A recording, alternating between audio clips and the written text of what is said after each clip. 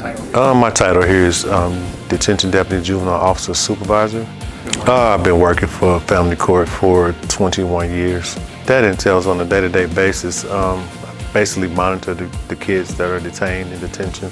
I would begin walking through, counting all our children, making sure that every kid is there, making sure that we have the right amount of number that our sheet says. What has kept me coming back, I really enjoy working with the kids. I enjoy being a role model. I enjoy being a good example for our kids because our kids are our future. And if we don't change our kids, I mean, we're going to continue to have problems in our society if we don't have people working with our kids that really care and want to be a positive role model for our children.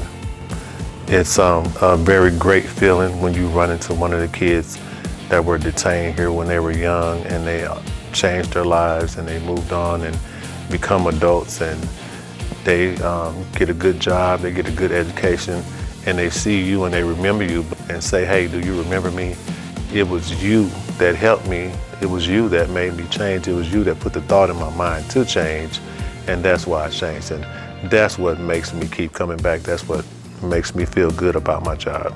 Over the years, I've been the detention unit leader. That was the start of my position. I started off as a detention unit leader, which basically means I supervise the kids on the units, get them dressed for school on a day-to-day basis, get them up in the morning. The main thing that I think that most people would be surprised by, that some of our kids are very well behaved. They are very smart, very inquisitive. I think some of our kids just need to be challenged more in the areas that they are smart in. But as I stated, people would be overwhelmed about how good their behavior is and how much they want direction. They want to be guided in the right direction, a lot of them.